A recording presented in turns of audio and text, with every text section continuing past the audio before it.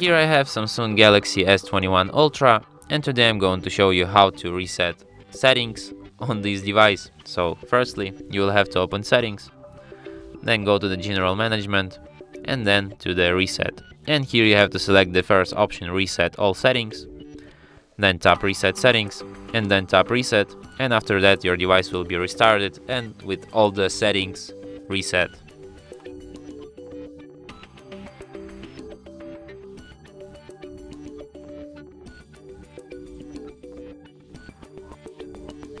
And that's it. Thanks for watching. If you find this tutorial useful, don't forget to hit that like button and subscribe to our channel.